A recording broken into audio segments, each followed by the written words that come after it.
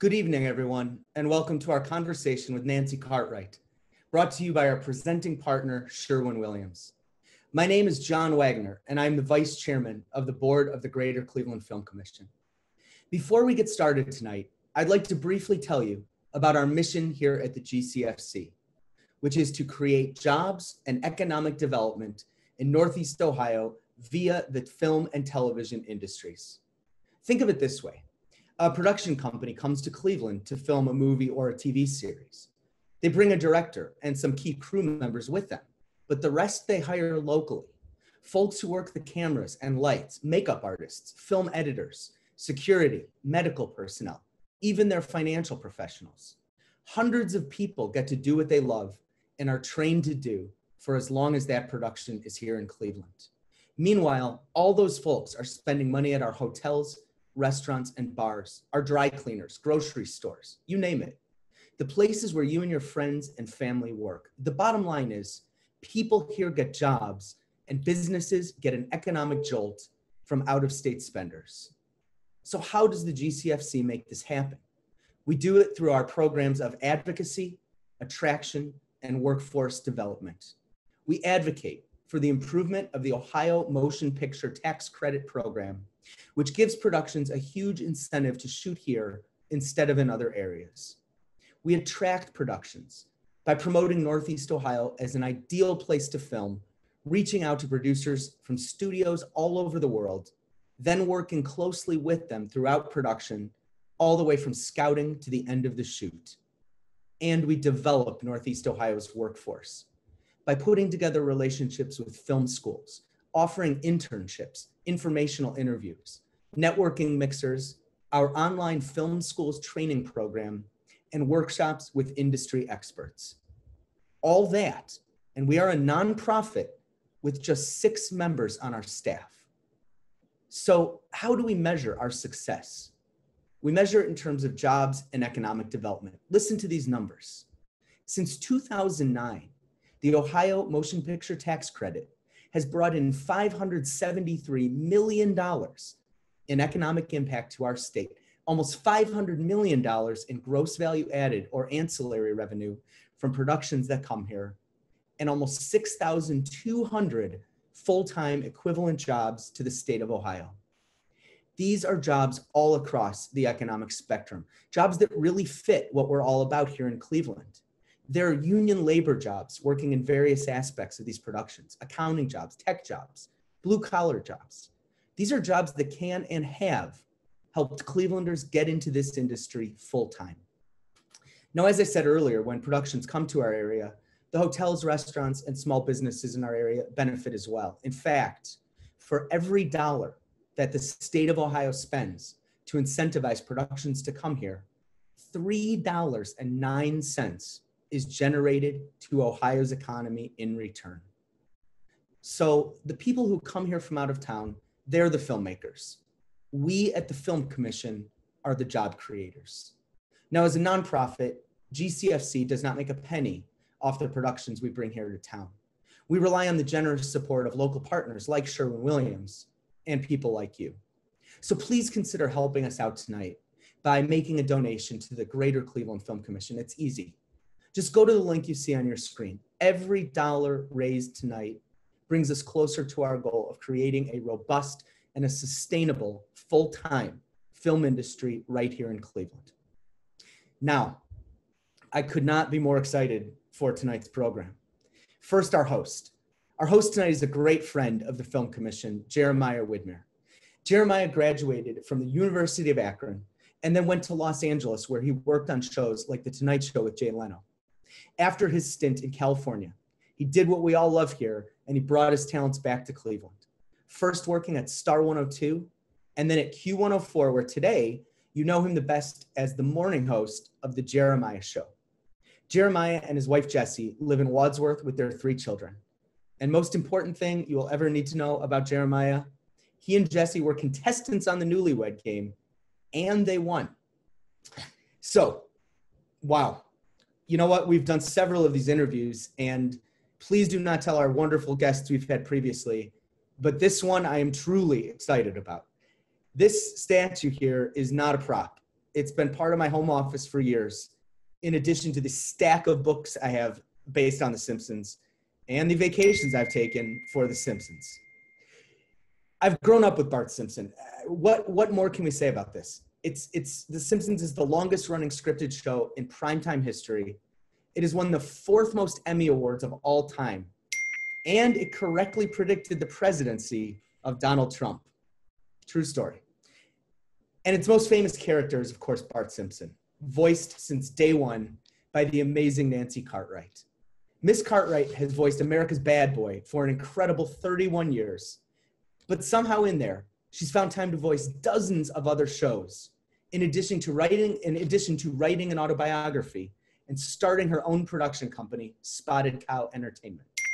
And near and dear to our hearts, she was born in my wife's hometown of Dayton, Ohio, and attended Ohio University before heading straight to Hollywood.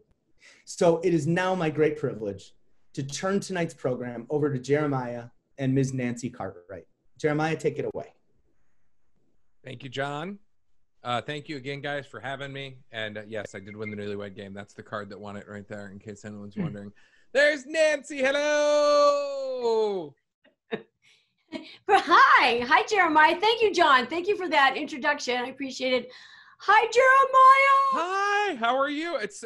I have to tell you, it's such an honor to meet you. As we were talking before this started, my dad and I would sneakily watch The Simpsons because my mom wouldn't let me growing up. So, what a real, honestly, an introduction to the comedy world for me, and just, you know, you guys always set the gold standard for comedy. So that's always been really cool for me. So thank you. And I can't go a second further without congratulating you on your Emmy nomination. Thanks. That is awesome. I loved your video on the story. I don't know if you want to just, before we really dive deep into it, can you tell us the story? I know you did it on your Instagram, but some people might not have saw it. The story of you discovering about your nomination. Oh yeah, you know, it's a funny thing about the Emmys, and probably it's for the Oscars too, but I haven't kind of challenged myself for that one yet. But as far as the Emmy goes, you know, every nominee has to submit him or herself. The production company doesn't do it. The studio doesn't do it. You submit yourself. The Simpsons is always gracious to give us a list of the eligible episodes, and I go through them and look at them. I save all my scripts. I mean, I have 700 and some scripts. They're like, I've got a storage area that just is in these big Tupperware bins at each one of the binders. They're massive in size, but I keep them all and look at them. I like to go through it. And I thought, you know, I'm going to pick an episode that has a bunch of my characters in it. And it made such a difference. And so I submitted myself for Ned is Dead, I think is what it's called. But then I just forgot about it. I think that's a really smart thing to do. You know, if you audition, even if you're voiceover actors that are watching this or even on camera, you do your job. You go in there, it's like your job as an actor is to do the best audition that you can do. You know, yes, you want to get the job and you want to get paid good money to do the job. But if you carry it on further than the audition, it will keep you up at night. It just will drive you crazy. So it's a good thing to just nip it in the bud, do the great audition. And so that's what I did when I submitted myself. I just submitted and I forgot about it. And then the day came, and my assistant came in, Sophia came in, and she's like, Nancy, I think you got nominated. For an Emmy. And I said, don't you be pulling my leg. Like, what do you mean? She goes, no, I think you did. So I went to Google and I looked it up, and just to find out. And I went to 1920, because I thought it was for the season 1920. And I was not submitted I didn't submit myself last year. And I wasn't there. So I'm like, no, I didn't. And maybe you're talking about the show. She goes, let me call your PR. So the PR spoke, no, she's nominated. So is the show. She's definitely not my, It was exciting. That's fantastic. I mean, well-deserved. It's an institution, the work you guys have been doing all these years. And you mentioned the aspiring voiceover people, actors, actresses, artists that are probably watching this today. You know, I love these moments because, you know, you see a situation like you where you've been successful for so long, but you even started somewhere. Do you remember that first moment when you were a kid where you're like, oh my gosh, I need to be doing some sort of entertaining for other people for the rest of my life? Yeah, well, when I can go back to when I was about 7 or so. I just loved telling jokes and doing sound effects, and I knew that people laughed, and I kind of liked that. But really, I think the real aha moment was when I was 10, and I was in the 4th grade, and they had a competition, and I just picked this. It wasn't even a funny story. It was a fable by Rudyard Kipling, How the Camel Got His Hump, and it wasn't even particularly funny. But the way that I did it, I got laughs. And I ended up winning not only my class, but I won the whole 4th grade. And then I got to represent the 4th grade against the entire school. And go figure, I ended up winning. And it's like, wow, I really, when they laugh, when I was funny and they laughed at it, that felt amazing. So I just started to pursue other opportunities, that I love doing that made people laugh. I got into children's theater. I did community theater. So by the time I was in high school and I got on the speech team, I had found an area that I just really loved, and I just kept pursuing things that I loved. So did you find voice work first, or was the plan California first and moving out west and being an actor? Well, it started when I was in high school on the speech team, and I would do some children's literature. A couple years I did James Thurber's children's stories, and I would get comments from the judges. They would write out critiques, and then at the end of the competition, we would get all of our critique sheets back from the judges, so we could see how to improve ourselves, and make better decisions the next time, or whatever. So I started getting comments from the judges like, you have an interesting voice, you should do cartoons for a living. And this was so novel to me. It's like, Ohio is not the animation capital of the world. It still isn't, go figure. But I thought, wow, I never thought of it, like making a living doing cartoon voices. And I grew up with the Flintstones and the Jetsons and Wait Till Your Father Gets Home, and, just loved watching cartoons, but I never really thought about it from the actor's viewpoint, that there are actors that are standing behind a microphone, that are getting paid to do these silly voices. I really totally bought the cartoon. I just loved the cartoons. So by the time I got, when I was in high school, I got a scholarship to go to Ohio University. Now I know you went to Ohio State, is that right? Akron, University of Akron. Oh, okay. So, I went to Ohio University, 1804, the first Ohio University, and became a Bobcat. But they gave me scholarship to go there. For 4 years, I was to go there and competed now at a different level, but same thing. And it was just great fun. So you were doing like speech and stuff, and that was what your scholarship was? Yeah, and it wasn't just humorous interpretation or after dinner speaking, but I did sales, I did... what else did I do? Prose and poetry. I did storytelling with music, and had to edit all the music myself, which was, that was a challenge because it was reel to reel tapes. Oh, yeah. How I did that, but that was super fun. But when I graduated from high school, between my senior year and then my freshman year at Ohio U, I got a job at WING Radio in Kettering. The station was actually literally behind my house. I crossed a field to the back door. It was, about a half a mile or whatever across the field. And it was,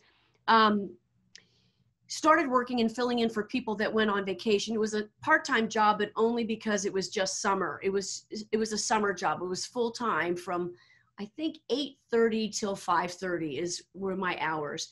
And my boss knew that I wanted to do commercials and I liked cartoons and stuff. And he supported me and ended up saying, hey, would you like to do a little thing in the afternoon with the drive time disc jockey? So for people commuting and going home from work at 4:30 and 5:30 in the afternoon, we would tell the weather and do the traffic. And I created this little character that became a station, a little, PR gimmick for the station. And her voice, like, she was kind of maybe a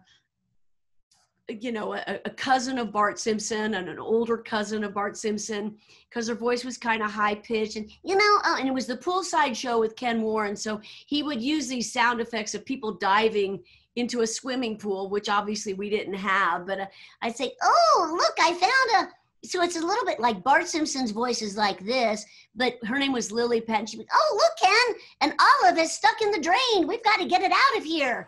It was just, let's talk about the weather. I mean, it was really silly, but they hadn't had anything like that before. So I felt kind of privileged to be able to do that. But the main thing that happened that really changed my career and really started my career was a woman from Warner Brothers Music came in promoting music to the radio station. And it was a pop station, not that it matters, but this was in the 78. So it was, yeah, different hairstyles and all that. Fun music.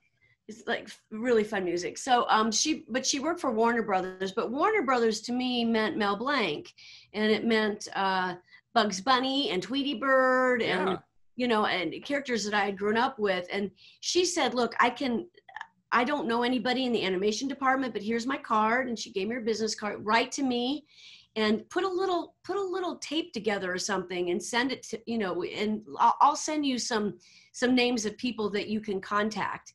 And she actually was good to her word. Ann Schwiebel was her name. And she was like the vice president of sales for Warner Brothers Music. And it's I just really, really appreciated that. Yeah, that's good to her word. I mean, for lack of a better term, that's just right place at the right time. I mean, obviously the talent was there because you have it, but that's, I mean, that same thing for me. I sent like a blind cold call out to my current boss right now, and he just heard it. So it's like, and I think that's a great thing to speak to these younger kids who are doing it. It's like, you gotta put yourself out there, and you gotta, and tell me if you agree or not. I mean, you got that contact because you were doing work. I call it putting in reps. You were putting in reps on that afternoon drive show, just doing your art and getting better. And that's what led to that, what happened there. Yeah, that's so true. And I ended up, there were names like Buena Vista, there's Walt Disney, Wally Burr's name was on there, who was a casting director. And the last name on it was Dawes Butler, who I didn't know who he was. And I had to find out. She said he was the voice of Roadrunner and Wile E. Coyote. And I'm like, oh, they don't talk. Okay, I better find this out for myself. And I found out that he was Yogi Bear and Huckleberry Hound and Quick Draw McGraw and did all these voices for Hanna-Barbera. The long story short, I called him up. I left a message on his machine. He called me back. And we just started corresponding from Kettering, Ohio, and Dawes was in Beverly Hills. And he would send me scripts on cassette or send me hard copy scripts. And then I would record it on cassette and mail that to him. And he would critique me on a cassette tape and mail that back to me. And this kind of went on, this long distance student mentor relationship. And he changed he opened up my life. Yeah. So how did you go from sending these tapes back and forth across the country to like, all right, I'm going to do this. I'm going to move out to LA. It didn't take very long, Jeremiah. I swear it didn't take very long at all. Cause I thought, oh my gosh, this guy, and I need to be with him. And I was about ready to start I was corresponding with him like the fall of 77, I think is when I first started corresponding with him. And I was about 20, I guess 19 or 20. Yeah, I was about 19 or 20 at the time. And I was going back to my second year at Ohio University, and I just realized I can't do this from here. I think I need to go be with him. So behind my parents' back, I started applying. I thought the best way to do this is to transfer through the university. And so that when I moved to California, which I didn't know anyone, I had cousins that lived out here, but I'd never met them before.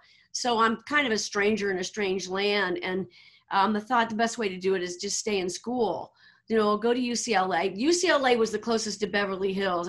Money was not a consideration, not because we were rich, because we were not rich, but I thought location is the thing here. And USC was, a foot on the map. It was a foot away from Beverly Hills, and UCLA was only 2 inches. So I thought I've got to go to.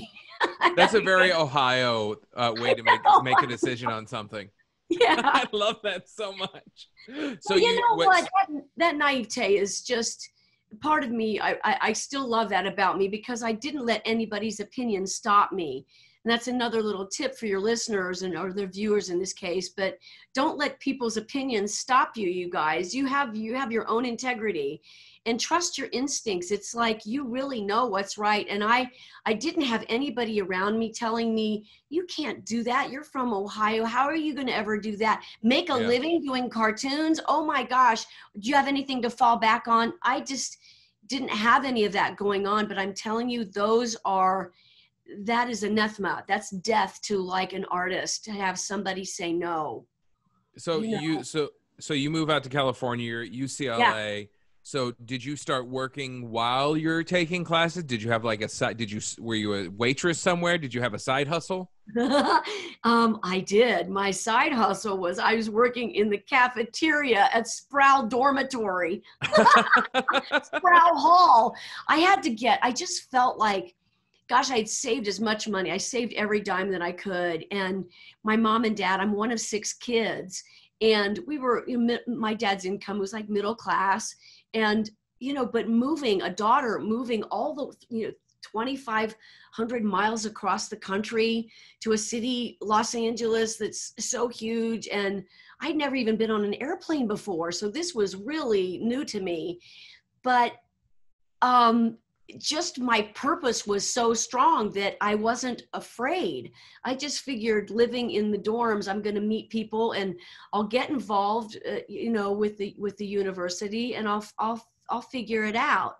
But I could hardly wait to start working with him. So while I was taking classes on Sundays, I would go into Westwood. That's where UCLA is located, is in Westwood Village. And I would walk to the village and catch the bus and ride the bus into Beverly Hills, hop off for a 1-hour lesson that actually ended up being most of the afternoon, like 4 hours. And Dawes he and his wife took me under their wings and would even drive me home, take me out to dinner, to Love's Barbecue Pit, and then drive me back to the dorm that night. It was really, it's a Cinderella story. So did you get your first piece of work while you were in school, or what was it even voice work? Was it like a commercial? What was the first? Oh gosh! First time you're like, this is it. This is the gig, and it was like your first one. I think the first job I got was actually a 7-Up commercial. Wait, is that right? No. The first job I got, it was Richie Rich, and I didn't have an agent. I didn't even have an agent at the time. I was just Dawes. I worked with Dawes for a good year. Going to his house, I took private lessons from him, and I also took a workshop. And this guy, I got to tell you, just the real deal. He cared so much about everyone. And if you didn't have the $10 that he was charging you for a workshop that was usually 3 hours long, he said, don't worry about it. Next time when you get a paycheck, don't worry about it. Leave what you can, but no problem. Just like he didn't treat me, I wasn't the only one he treated that way. He was just kind to everyone, just a real sweet man. Yeah. But, it's like he would see talent in someone, and that's what the important thing was. He saw the drive to want to be an artist and create, and the money kind of came secondary to that because he knew it would fall into place when it fell into place.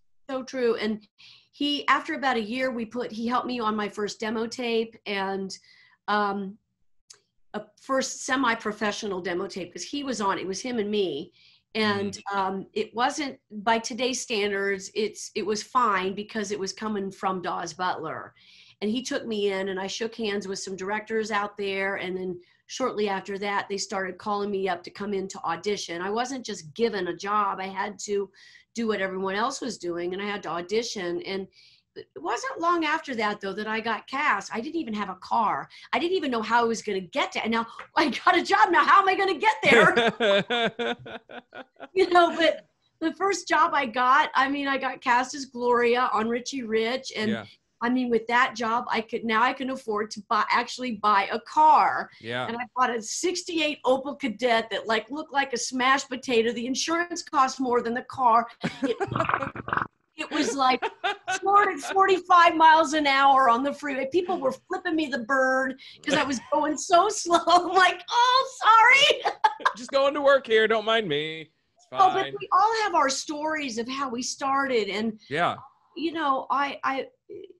I kind of came in, I look at what voiceovers were back then compared to today, very different culture, very different kind of work, you know, and I think my timing was pretty awesome, you know, because I got hired quite a bit. So how did you get from Richie Rich then to I'm gonna say Tracy Ullman Show, because we all know that's how it happened, Yeah. and that's how you got in, right? Sure, but in between there was like, I think 6 years in between there, because I started working, no, it was about 7 years. From 1980, I believe I got my first job. And then in 87 is when they were casting for the Tracy Ullman Show. And I had met the casting director about a year prior to casting those little vignettes. And it was just a general meeting with her. She just wanted to find out about me. And I was suggested, I guess, by my agent, you should meet Nancy Cartwright. Oh, great, we'll meet her. So I went in to meet her, and I was trying to see, this was, I'm trying to think where I was at. I was in an acting class, and I'd been studying, you know, a Cat on a Streetcar Named Desire, and doing things like Children of a Lesser God, and doing scene work in an acting class. And this was all very helpful to me, even though. So are you going like parallel with, I guess live acting is the term, live acting and voiceover work? Yeah. Were you doing those kind of at the same time? Yeah, but that started, it was very serendipitous, because it wasn't my purpose to work on camera. I never really, it was never my purpose. My purpose and main goal was really to do cartoons, you know, do voices for animation. But because I was at UCLA, and in college, you know, you can be 20 years old and play an 80-year-old, you know, they just put makeup on you, wear the boots and stuff like that. I was 21 playing a 12-year-old on stage, and I looked really young. I didn't look 12, but I looked young. And because of that, an agency had come to see the show, because the show was a little controversial, and ironically was set in Cincinnati, Ohio. So it was very interesting, and really, I loved the play that I was in. And because of that part, the head of the agency wanted to meet with me. So I went in and met with them, and they wanted to sign me so I could start doing on camera. On the very first, again, it was just a general meeting with an executive at ABC. They met me and said, hey, you know, can you read this for us? Don't worry about it. You can step out if you want, and why don't you take a look at this? And so for the casting director, I just read it. And it was because of working with Dawes all those years, I knew how to cold read. I was a very good cold reader. He said, can you wait here? I want some other people to meet you. And so next thing I know, there's like 12 people in the room, all these executives from ABC. And by the time I walked out of there, I had a deal. I had a pilot. And I was one of 3 leads in the pilot. And I'm like, what am I doing? Well, this was like, wow, I guess I'm going to do on camera. That's so fantastic. I started balancing, and I did Cheers and Empty Nest and Mr. Belvedere and Marion Rose White, which was a movie of the week, and worked with some pretty fascinating people, but at the same time juggling that with My Little Pony and Glow Friends and Snorks and Pound Puppies and yeah, I forgot about Snorks. Don't forget about Daphne. You just took me back to Snorks. Wow. Well, I'll tell you what, this is a perfect place to take a halfway pause. And I've lost my rundown over my notes, so it's either going to be Evan or John. I apologize to whoever it is, because I've been so enthralled with talking to you, Nancy. I've forgotten what I'm supposed to be doing. But I do know we're going to take a quick break. We're going to come back. We're going to dive into Simpsons. And I personally, because I'm a nerd, I want to get into the process of doing what you do, because that's what I love to talk about. Sure. And we'll also get some questions. There's Evan. That was my first guess, Evan. Evan's back, everybody. It's all good. Look, I was going down the Snorks wormhole as well, so very glad that was brought back up. Thank you, everyone. Thank you, Jeremiah and Nancy. Again, just honored to have you. My name's Evan Miller. I'm the president of the Greater Cleveland Film Commission. Wanted to just give a quick thank you to Sherwin-Williams, to our board, to our staff, all their amazing hard work.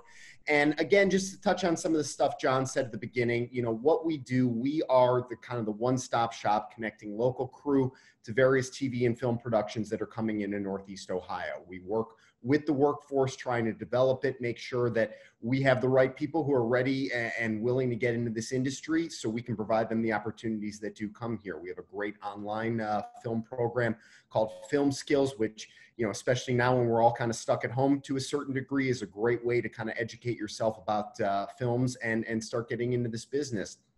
We also, something that we do is we actively try to go out and attract business. We're on the phone daily with studios, productions, independent films. Anything that's interested in shooting in Northeast Ohio, we want to encourage and make sure we're here for.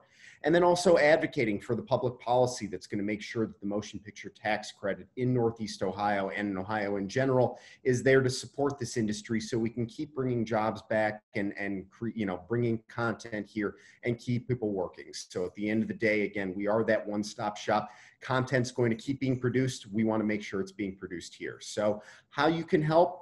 Being a part of tonight, this is a big part of it. Registering for events, we're going to continue to have events. Obviously, most of them will be online, but we will continue to do so. Also, as I mentioned, sign up for Film Skills. A lot of different training programs that are good no matter if you're interested in being a cinematographer, a director, an actor. There are modules devoted to that, and I think it's something that really adds value to somebody's base of information. You could become a member at GCFC, of the GCFC, and then also donate at clevelandfilm.com/donate. If you go on clevelandfilm.com, it'll give you an active list of what we're doing, the initiatives we're taking, how we're managing COVID, and as well as how we're preparing for the future. So please stay up on those sites. We're also going to get ready now for the Q&A. So if you open the Q&A window on your Zoom app, I sound like an old person, but type your question into the Q&A box and click send. We have somebody who's monitoring the questions and we'll do our best to get to everything. So I know it was kind of a lot to jam in there, but I want to get back to what is important tonight. That's Jeremiah and of course Nancy. As a lifelong Simpsons fan, I think I've seen just about every episode in my life. It's an honor to have you. Know that you're an Ohioan as well, which you know, makes it that much deeper. But again, we appreciate all your help and look forward to seeing what's to come. Oh yeah, go Buckeyes. Yes, yes, OH. OH10. Fair enough. Well, welcome. I hope you enjoyed your brief break there, Nancy. As we dive back into this, I've just got so much to ask you about because, like I said, I'm such a nerd when it comes to creating art, whether it's voiceover or whether it's acting. So I want to get right into it because when you got The Simpsons, you know, the old tale is Matt hired you like on site, like almost immediately after auditioning for him. Can you tell us about that? Yeah, I went in to read for the voice of 8-year-old middle child Lisa Simpson, but I saw the audition piece, the monologue, and picture of Bart right next to hers, and for some reason, school-hating 10-year-old underachiever and proud of it kind of rang true to my heart. What can I I wanted to read for Bart, so I went in, shook hands with Matt, and said, "Hey, I'd like to read for the kids. They're okay with that?" And he said, "Yeah, no problem. Yeah, okay." Blah blah blah blah blah blah. Oh my God, that's him! You got the part, and I swear that was it. Mike Myers, Jim Carrey, they all walked away with their tail between their legs. No, I'm kidding about that. Oh, kidding about that. I would have bought it hook, line, and sinker, honestly. Gotcha. But that's such a cool thing because I bet. I mean, I'm just guessing what happened is Matt had this voice in his mind, and it's exactly what came out of your mouth, and that had to be magic for both of you for that to happen. Yeah, I don't know that he had it in his mind, and this is kind of like another tip for you guys. You know, when you go to an audition, you're going to be expected to deliver, you know, 2-3 different ideas of the same character. You know, they're looking for versatility. But I will tell you this, for Bart Simpson, I had one idea in mind, and I was so sure, bam, bam, bam, bam, bam, bam, that was it. And it happened to serve me very, very well, I have to tell you. But normally, that's an exception to the rule. But I don't know whenever I've done that before, when I said I only have one idea. Well, let's talk. One of my favorite shows growing up, Rugrats. Was that the first idea for Chucky, or was there a backup? Well, actually, that's a whole different thing. That is something that was the most challenging thing to date that I've ever had to do as a voiceover artist, and that is that Chris Cavanaugh, voice actress Chris Cavanaugh, created that character. of Chucky, and she did him for like 8 years. And something happened. She needed to retire, and they called me and said, "We'd like you to do this." And it was like, whoa. Oh, so you had to copy her, basically. Yeah.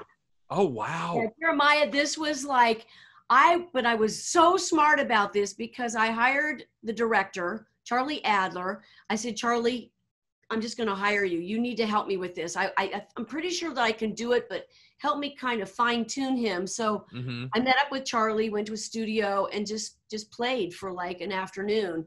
He says, "Yeah," and just trying to get that sound very, very specific.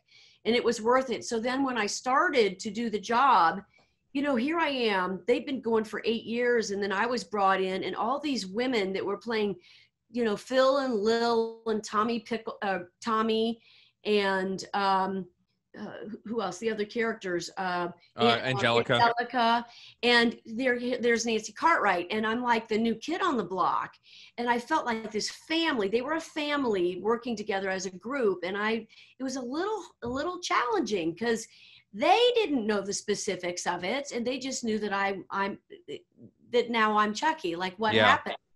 And I didn't get into a conversation with them about it. I was just there to do my job. But afterwards, I just felt like, I wonder, here's the thing, is that I wanted to do separate records because I felt like I was holding everybody up a little bit. So I started to do separate, and they were very gracious with me. So you have the option then of doing as a group or individually when you record? Sometimes? Back then, no, not really. It's like we were all there as a group. And even the beginning of The Simpsons, we were always there as a group. But over the years, it changed. Who knew Simpsons was going to be on for 30 more years, And we all have other things that we're doing. But with the Rugrats, I just felt like I didn't want to hold up the show. And also, I told the producers, I said, "Look, they said they wanted me to have the part. Said, "You do this fine. It's incredible, whatever." And I said, "Look, here's the deal. Just know this, I'm just going to wear these boots, Chucky's boots, for a little bit, for a year. I'll wear them for a year. And if in that time period, Chris wants to come back, she can totally have Chucky back," because I just felt like it was the right thing to do, and it's Ohio. but yeah. And then working with such a talented cast, they were so amazing. And then after a while, they kind of got used to it. And then we worked together as a group, and I love Chucky. I just think he's so funny. Chucky is just like, there's a whole adenoidal thing here. It's like he's got tonsillitis. Wait a second. Did you hear that? Was that a clown? I don't like clowns. Well, so let's talk to, our CSU, our Tri-C students who are watching, and especially maybe those who want to get into voiceover. When you look at a script, whether it's a Simpsons script or whether it's something else, what do you have a specific process about how you're breaking it down? I mean, Bart, you've been doing for, a couple decades, so maybe you just kind of go in there and hit it. But do you have a breakdown process when you look at a script? Yeah, I kind of do. But, a lot of times we're not given the script. Sometimes it's just for the audition. It's just the scene. Or sometimes it's just actually the lines of your character, and they'll give you a character description and a picture of the character. So I look at the character, and I look at things like the jawline. I look at the teeth. I look and see, how puffy a face is, or how thin a face is, how old the character is, all that. And you also want to ask questions like, what's the relationship of this character to the other characters on the show? What's part of the quirky personality of this character? What makes this character special?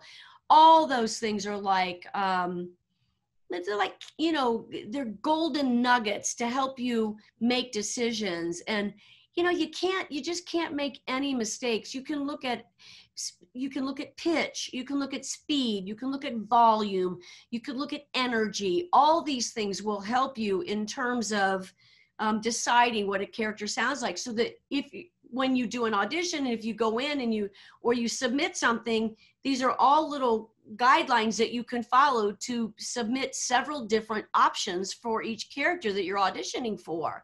Because again, they're looking for versatility.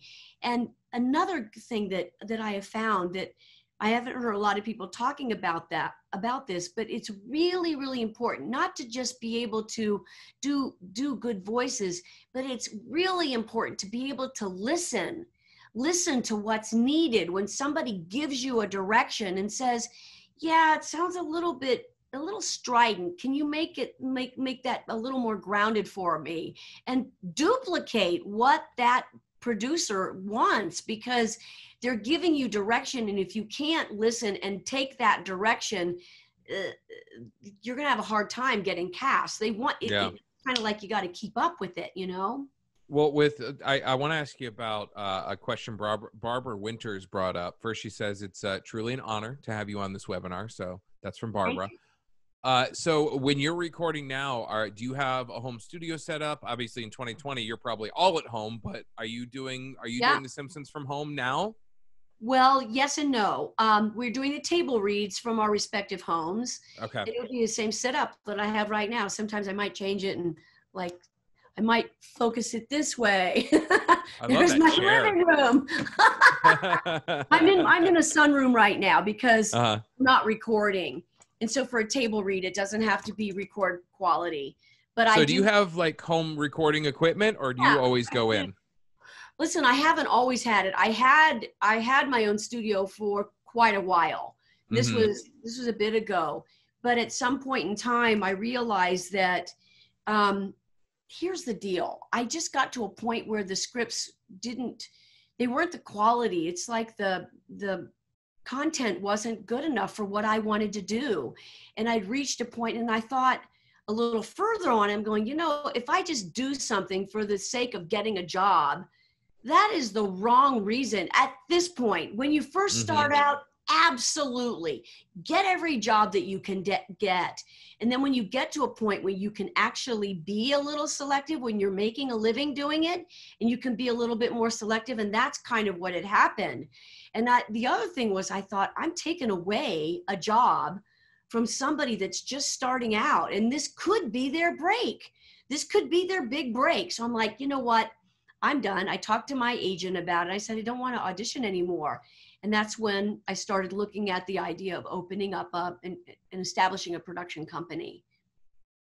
I have a question from Amy from Voice Variations saying you're a versatile, amazing voiceover queen, an inspiration. That's the compliments. Here's the question. How do you preventively keep your voice healthy? What's the techniques you're using to do that? Well, great question, Amy. I drink a lot of fluids. I see that you're drinking a lot of fluids there too, Jeremiah. That's good. This is not sponsored, but it's delicious. Okay. I tend to use, this is my beverage of choice right here. Ooh. This is about, I don't know, maybe an eighth of a cup. I don't know how much it would be. Probably maybe 3 tablespoons of raw cranberry juice. Really? Okay. Yeah, and the rest 20 ounces of water. Okay. I like it. It's just refreshing to me, and it's good for my body. It's good for my liver. It kind of helps keep things cleaned out, and I like that. Other than that, I tend to be lactose a little sensitive, so I don't take dairy in. So I watch that. That's really the mechanics of my voice, but also for me, I really limit I really don't drink that much, and I don't do any drugs at all, because I just feel like I want to be as fresh as I can be. So I lead a very clean life. I just want to be as much as I can be as an artist, counting on my own imagination. So do you those do are any sort of like the physical therapy for your throat, like throat voice? Unique New York. Yellow leather. Yeah, no, I don't do that. No, you just get in there and you get into it, right? I do. I just get into it, and I really don't do any kind of stretching exercise. Ma me mo moo, ma me mo moo. What did you do today? A minute or two to do. A thing distinctly hard to say, but harder still to do. I can say those things for fun, but I just do it for fun. Yeah, same. That's the same thing for me. People ask me, well, give me your radio voice. I'm like, you're talking to it. Here it is. Yeah. Hello. Let's talk Cleveland for a second, because you did a film here in Cleveland a few years ago, in Search of Fellini. Yeah. And I want to talk about, because one of the things that Evan and John both mentioned is about bringing film to Cleveland and making it a hub. Can you talk about with me, you know, the how film, and if it can be a growth industry here in Cleveland? What was your experience filming here? My experience was amazing.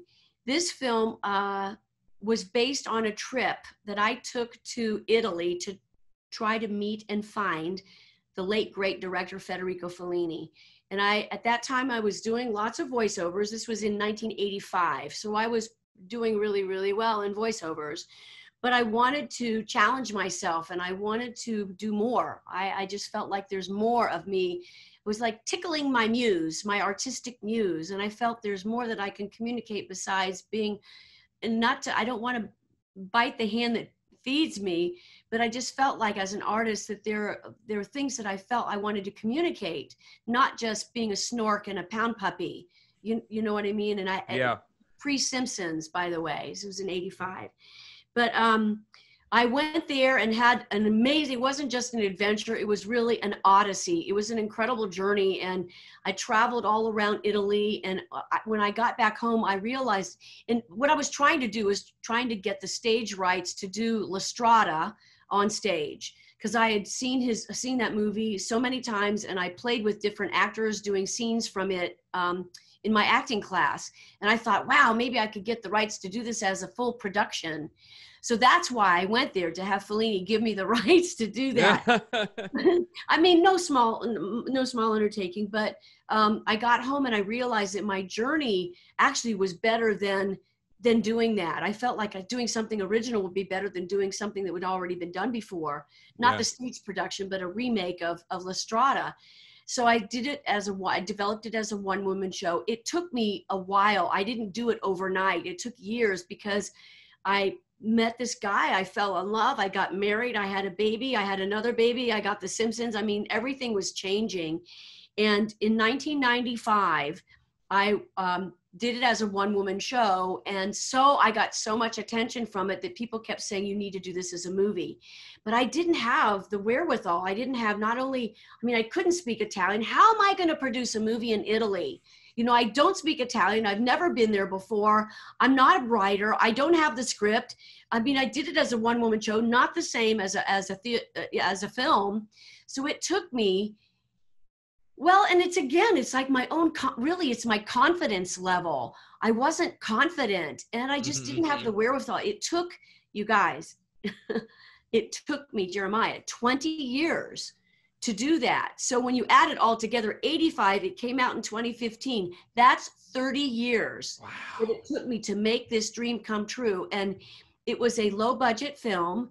I think it was actually, I got the SAG Global Rule 1 contract, because we shot 2 weeks in Cleveland, in downtown Cleveland. And we found this house that actually ended up being the house of one of my best friends, who's a producer now. She's a dear, dear friend of mine. It happened to be her friend's house, ironically. I mean, small world. Yeah. But we shot it at this house, and then some exterior shots in downtown Cleveland. And the experience to me was wonderful. And ironically, the first night that we were there, we ate at this restaurant. I don't know the name of the restaurant, but when we came out, I looked, and it was right next door. Are you ready for this? To a restaurant named La Strada on Main Street in downtown Cleveland. Stop it. I'm like, what? La Strada? That's amazing. That was so cool. But it's just in my heart, I'm so glad I did it. It's on, it's on Netflix, it's on iTunes Movies, so you can download it and take a look at it. And Maria Bello kills it. And Mary Lynn Ricegub, who you might remember from 24, she was a stand-up comedian. She hadn't had a lot of on-camera experience, but she was so funny, and her improvisational skills were fabulous, and that's why she was hired. And I can't tell you enough, as a voiceover actor, improvisation is crucial. Yeah. Because the guys that can do that, the producers are like, oh, thank God. Oh my gosh, you're saving the script. This is because you make it, they will put their heart into it and make it funnier and I have found that not every character for me opens itself up to being improvisational. Bart is not so much improvisational. Ralph Wiggum, very much more improvisational. Yes. You know what I mean? Do you understand the memeability Ralph Wiggum has become over the years? He is memed so many times. He's one of my favorite memes just because, do you get to play around a lot with Ralph and just start saying random things? Will they just throw things at you sometimes? The script is what the script is, but like Yeah. we'll do 4 takes for each scene, but like the fourth take, I'll just, if I'm inspired, I'll change it up a little bit, and they're either going to use it or not. And it doesn't matter. It's whatever they decide. That's what it is. And 6 months later, I will have forgotten about any improv that I did. but the point still remains. Improvisation will help you tremendously as an artist, no matter what form you do, whether it's in front of the camera or behind the camera. I can't echo that enough. When I lived out in LA, I did the whole UCB program, and it's helped me with my job every day on the radio too. So and the number 1 rule of improv is to listen, and you said that earlier. So it's all connecting. That's right. Let's get technical for a second with a question from Kelly.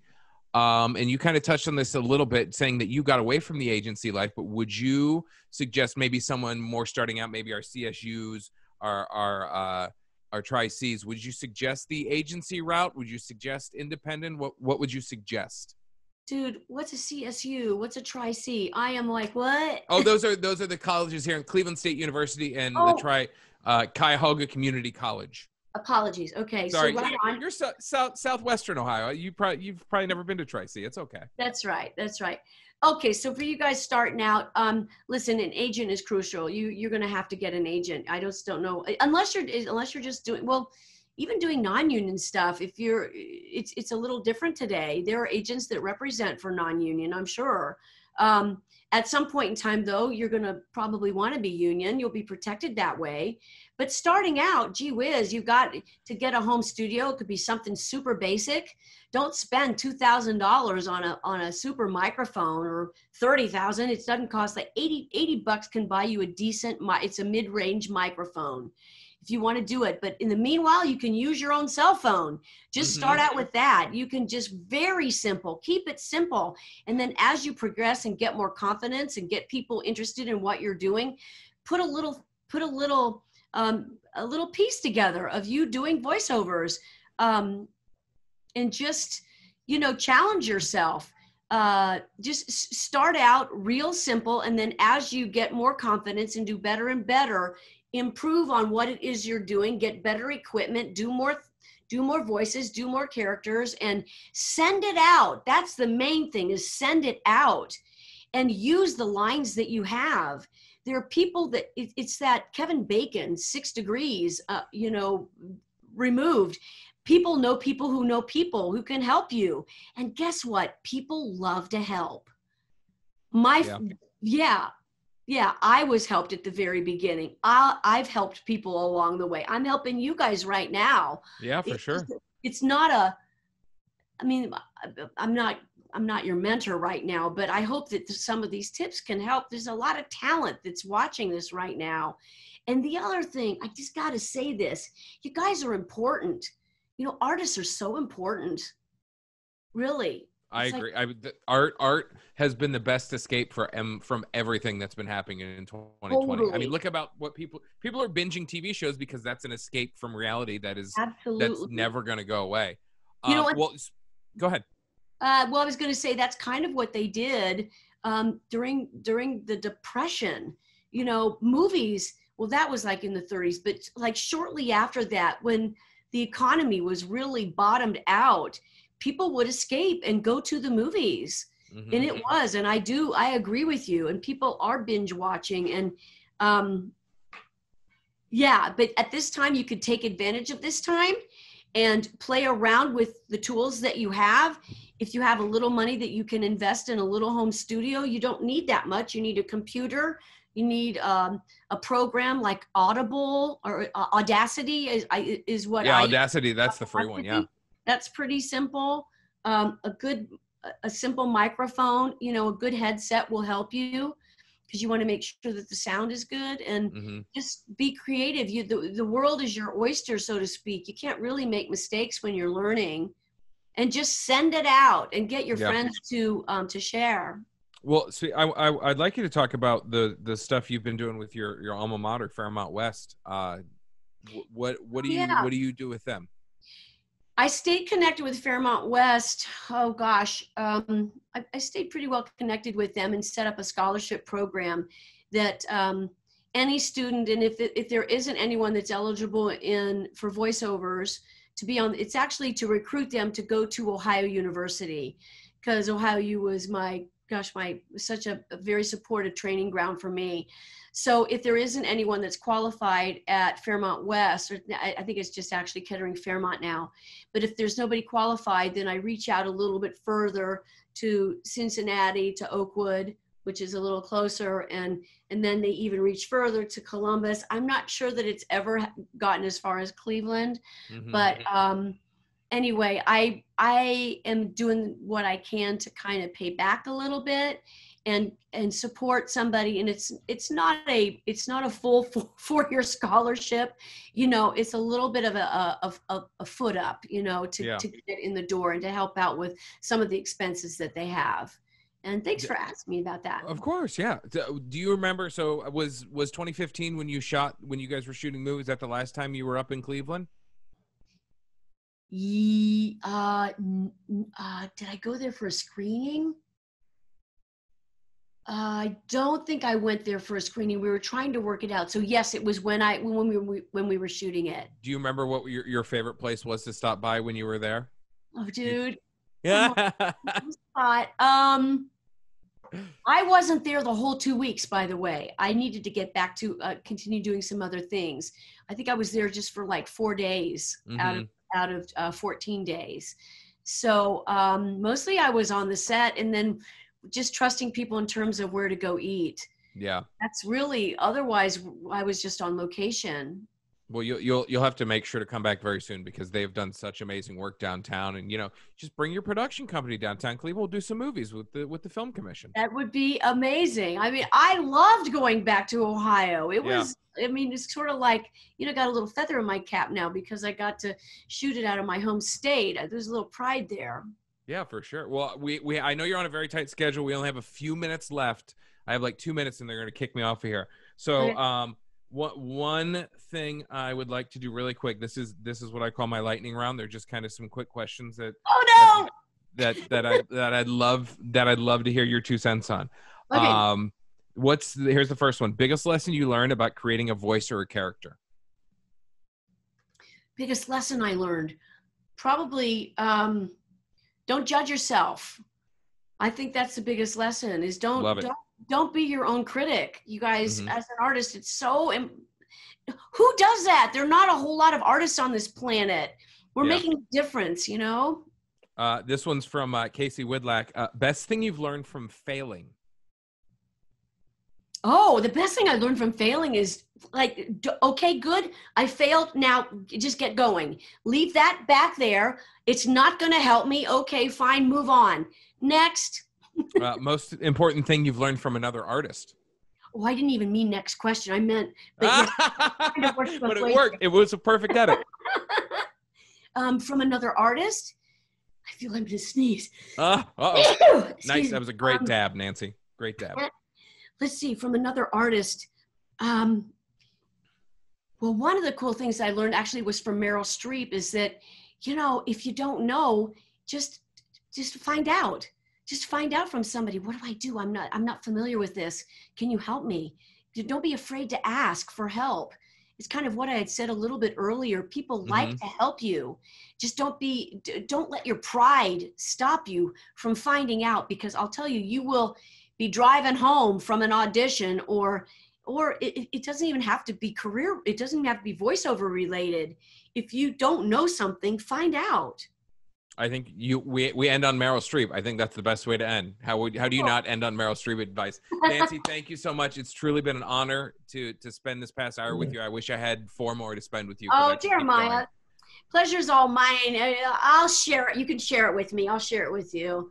It was totally pleasurable. Well, thank you. Thank you. No, it was great. You're a legend in this industry. So, and you're from Ohio, so that's even better. With that, back to you, John. Thank you, Jeremiah. And Nancy Cartwright, I just want to say, I was thinking while you guys were talking, I was 14 years old when The Simpsons premiered. My daughter is watching this right now. She is 14 years old.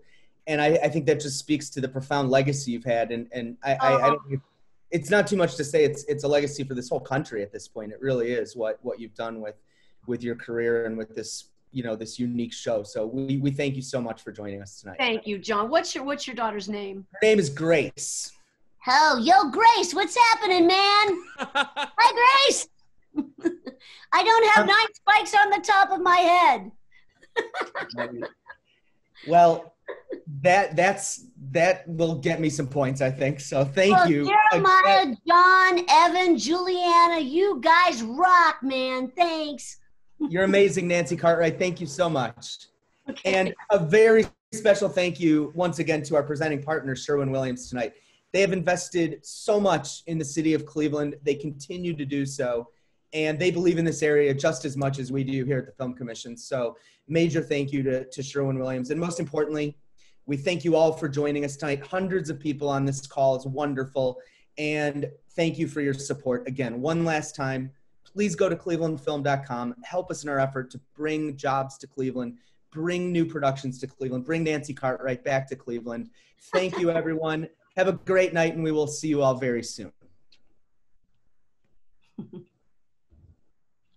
Thanks, John.